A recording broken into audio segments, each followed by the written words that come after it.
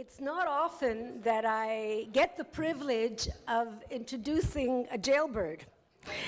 It's also not often that I get a chance to introduce a real heroine of journalism, a person who serves as a role model to aspiring journalists because she refused to divulge her sources.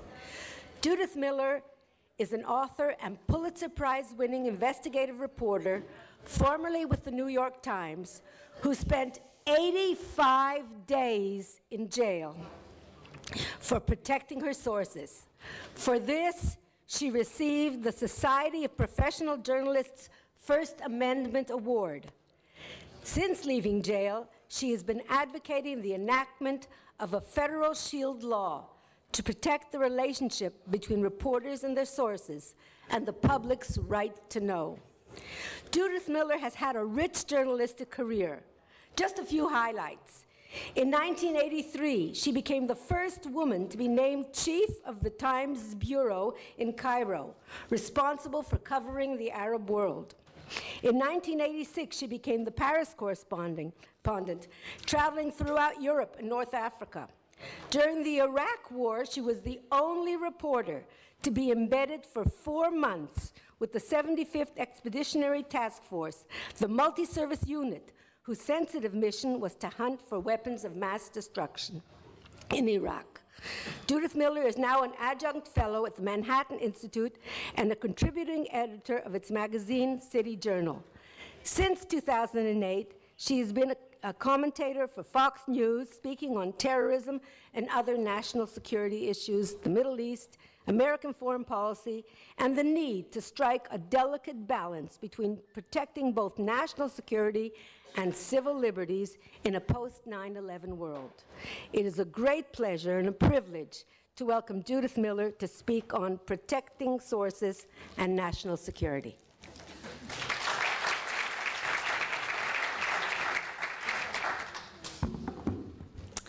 Thank you very, very much for coming to a lecture in English. And I'm sorry that I was unable to attend the previous lecture because I would like to hear how my Israeli colleagues do it. I'm delighted to be here at Bar-Ilan, and I'm delighted to be among you and among the free, if not the brave. And I want to talk today about an issue that concerns everyone who lives in a democracy, be it on my side of the Atlantic or yours, and that is the need to balance national security against civil liberties. And this week is a momentous week, judicially speaking, in the United States, because this is the week in which Bradley Manning, our 25-year-old private, has gone on trial in connection with the largest leak of classified documents in American history. Private Manning is not in a civilian court. He is in a military court. And he is not going to be heard by a jury of his peers, but by a judge, which is the option that he has chosen. But I think this case is going to be very relevant to civilian journalists, and very important to the issue that we're addressing today, which is this balance between national security and freedom of thought and of speech. What you think of Bradley Manning depends a lot on where you are on the American political spectrum. To those who defend him, he's a whistleblower, or as his lawyers said yesterday, a humanist who wanted to explore and explode what America was doing in Iraq and Afghanistan in the name of promoting democracy and American security. He saw his country as one that was engaging in bloodlust. He is a person who cares about all people, his defense attorney said. The government has a different view. The government's view is that he's a traitor. He was a soldier who systematically downloaded classified information while sitting in Iraq. He didn't distinguish between information that made his country look bad, that is the illegal or unethical actions that it was taken, in his view, but he downloaded 250,000 diplomatic cables, 500,000 military reports. The prosecutors will tell this judge that Bradley Manning actually gave documents to the enemy. He is accused of conspiring with, aiding and abetting the enemy, providing information to the enemy, and in this case, the prosecution says it will prove that Osama bin Laden requested downloaded documents from the WikiLeaks cache. That will be the essence of their case. I haven't heard enough of the evidence at this point about Bradley Manning's motives or what he wanted to do. His defense attorneys say he was also struggling with personal issues, being gay in the military. There's going to be a lot said in this court at Fort Meade, Maryland this summer. The trial will go on the entire summer. But I think the way in which the judge decides this will have implications for everyone who practices journalism in America. It almost has to, by the nature of this case and how much is involved. Now, some of the cables that have been disclosed, and when the New York Times, my former paper, began publishing this information, many of us said, what is the big deal here? Were we really shocked to learn, would you be shocked to learn that American diplomats had called Vladimir Putin Russia's alpha dog? Or that Germany's Angela Merkel was described as a leader who avoids risk and is seldom creative? Would you be stunned to learn that Ahmadinejad was described by Prince Zayed, that is Mohammed bin Zayed Al Nahyan, as a man who is the equivalent of Hitler? No. Would you be surprised in Israel to learn that Ehud Barak told an American diplomat that there was a window of between 6 and 18 months in which stopping Iran from acquiring a nuclear weapon might still be viable? I think we're a little past that deadline now. All of this, or much of this, that made headlines in the United States was pretty well known to the astute reader of local papers or even online papers. So I don't think that we were shocked to learn much of what was in the WikiLeaks cables, but I can tell you that some of the sources with whom Americans were dealing overseas had to be moved. They had to, in some cases, leave their countries in order to be assured of safety. We don't know if anyone was killed as a result of WikiLeaks, but I'm sure if that's happened, the prosecutors will try and make the case. But we do know that American senators and congressmen have said that WikiLeaks, and therefore Bradley Manning, has blood on his hands for what he's done. This case may sound somewhat familiar to Americans, to Israelis. You too have a case involving a soldier. I do not know enough about that case to pass judgment on what's happened in this instance. But I do know the issue we're wrestling with, which is the disclosure of massive amounts of information in modern times. Because of the internet, because of disks, because of this kind of technology, is not going to be an aberration. It's going to be the wave of the future. And governments and journalists have to decide how much of this is a good or a bad thing. Why am I worried about WikiLeaks? I am less worried about the fate of Bradley Manning, to be frank, though I haven't made up my mind how I feel about him, than I am about what I consider the other shoe that hasn't dropped, and that is the potential prosecution of Julian Assange for publishing this information.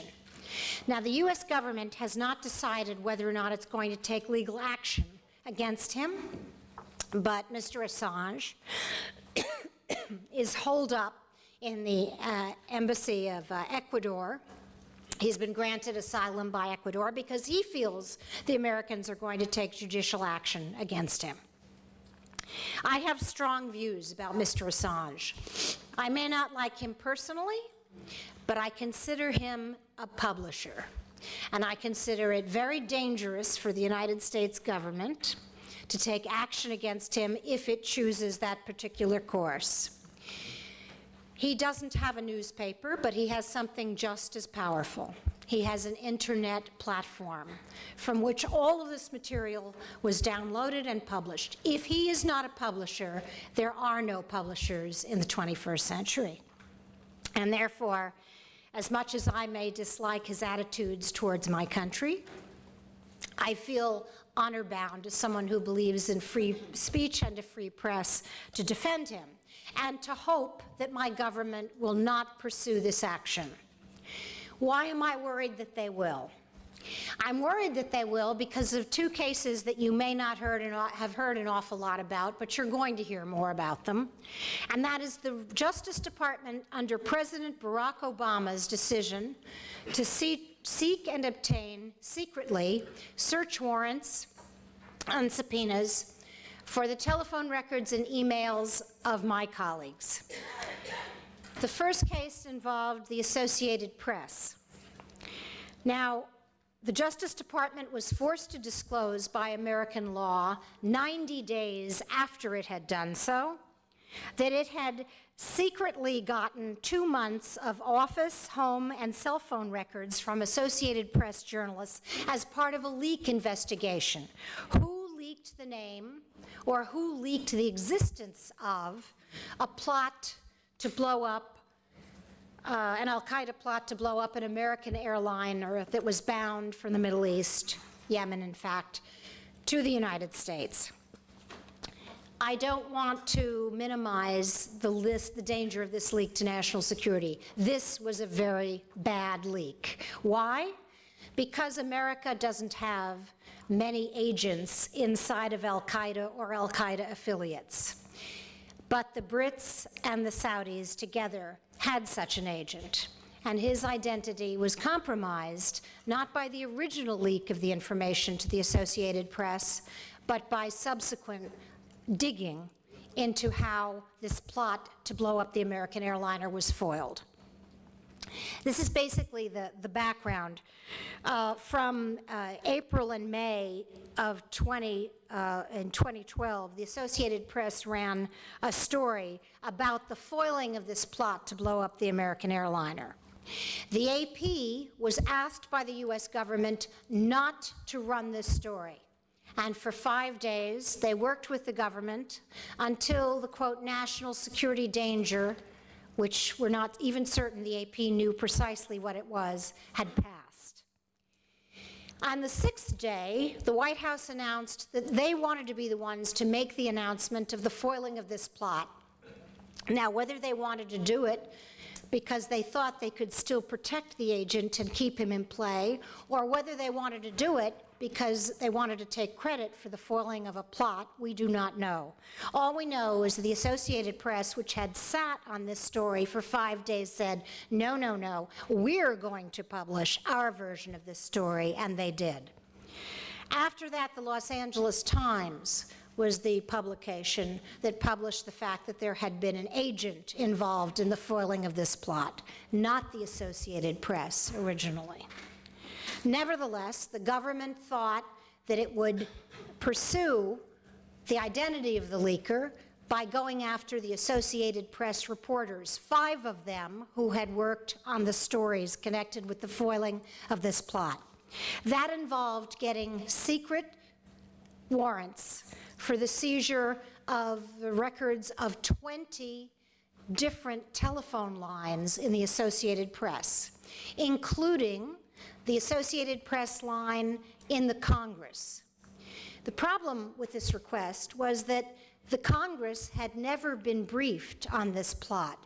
So the intelligence committees that oversee intelligence for the Congress had no knowledge of this plot.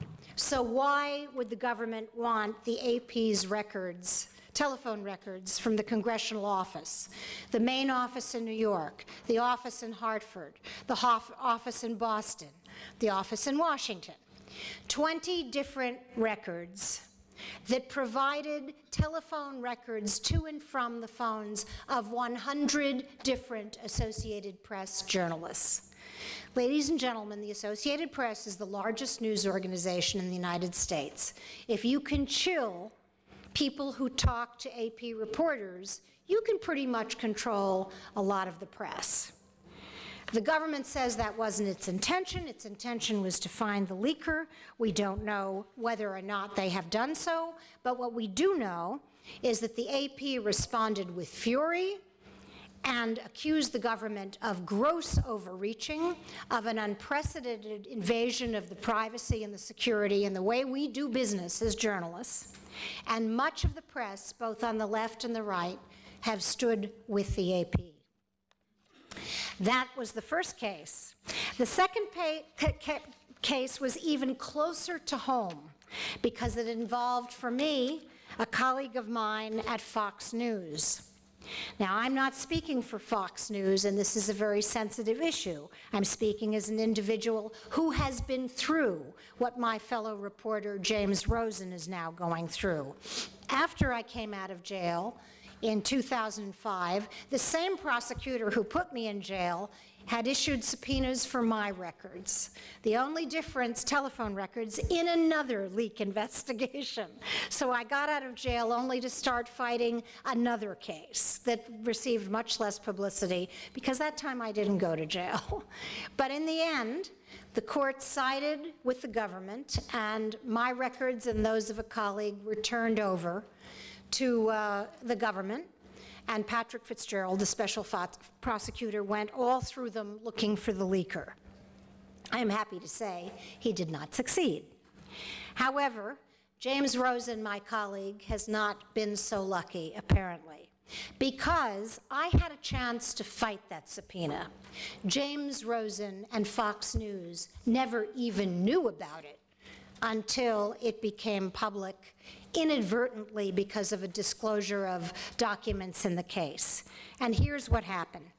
In 2009, James Rosen reported that the CIA believed that North Korea, based on, quote, sources inside North Korea, and that was the problem, the CIA believed that if the United Nations responded with sanctions because of its nuclear test, North Korea would set off another atomic bomb.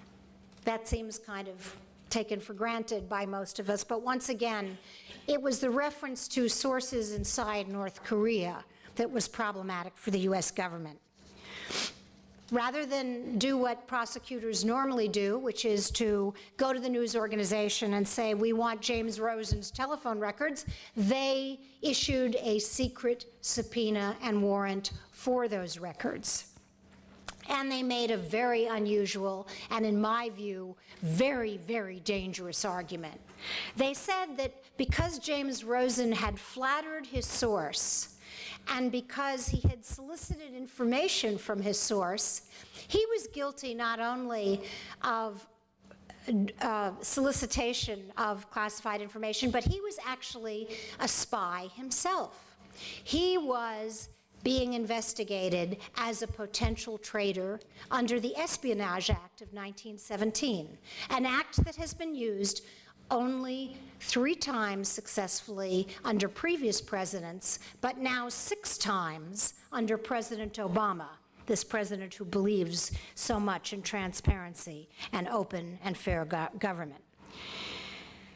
James Rosen never knew about this, but his source did, because immediately James Rosen's State Department pass was used to track his movements through the building during that period. Based on that, and based on the classification of the document, the government was able to trace back the number of people who had access to this very sensitive report. They actually identified and indicted someone for it. But they had all of James's correspondence with this alleged source, who has now been charged. His name is Stephen Kim. He denies that he was responsible for the leak. But they understood what James was doing, so why did they need his telephone number, all of his telephone conversations, including those of his parents, apparently, though the government denies this? One of the numbers subpoenaed was on Long Island, and the first 6 digits just happened to correspond to the first 9 digits, 6 digits of the 9-digit number of James Rosen's parents. So all of these records were turned over, and none of us knew about it until long after the fact. And the question I asked was not only, how can the Attorney General of our country, Eric Holder, sign a warrant seeking this secret seizure of documents and records from Rosen and accuse someone engaged in the act of journalism of committing a crime? When we do this, we've crossed a very, very dangerous line in the United States. And the fact that President Obama has said he was troubled by this incident should be interesting, because the president is rarely troubled by invasions of personal privacy. He was troubled by only 2 such things. One, the use of the IRS for blatantly political purposes to move against his political enemies before the election. That troubled him. And then he was troubled by this case, and he asked that the Justice Department procedures in this case be investigated. By whom? By the Attorney General, the head of the Justice Department. So we have a very, very unpleasant situation brewing. Now, I think it's interesting to me because at the time of this leak, the president's advisors were openly saying that Fox News was not a news organization. It was trying to delegitimize the news company that I work for, saying it was just an attack dog for the Republican Party. The news on Fox News is labeled news. The commentary, which is seen at night by many more Americans, is clearly labeled commentary.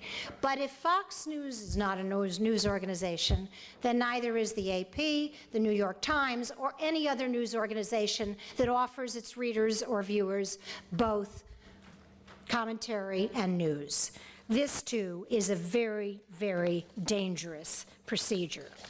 What does this mean for us, these 3 cases, Bradley Manning, the AP, and James Rosen? It means that people like me are going to have to be even more careful, and you've just heard the previous journalists talk about their techniques. But now, people like me will be using drop boxes, disposable cell phones, encryption technology. This is the stuff of drug dealers. This is not normally the stuff of the craft of journalism. But that's what's happening if you attempt not only to invade our privacy and chill sources to such an extent that no one's ever going to feel comfortable talking to a journalist, and if you also say at the same time that soliciting information from people who have access to classified information is a criminal activity. That is unheard of in the United States of America, and I think there should be more that happens to Mr. Holder than just a review of his own decision to sign that warrant.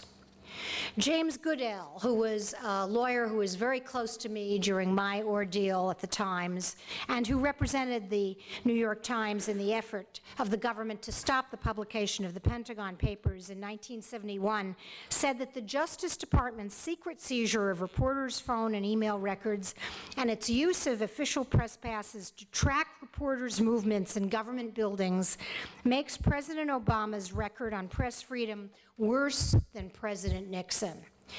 That's really something. But coming from James Goodell, you people must sit up and listen.